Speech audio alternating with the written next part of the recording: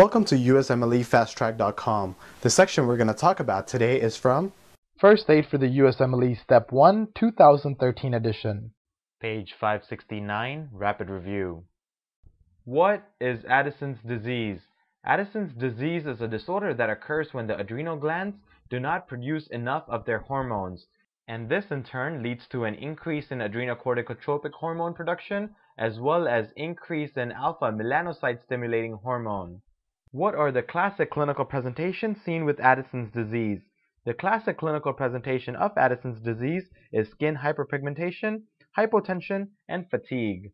For more information on this topic, click on the link in the description section below. For a full USMLE Step 1 review, be sure to check us out at USMLEFasttrack.com, where we help you review the entire first aid for the USMLE Step 1 with high-quality videos and hundreds of detailed pictures for a better understanding of the material.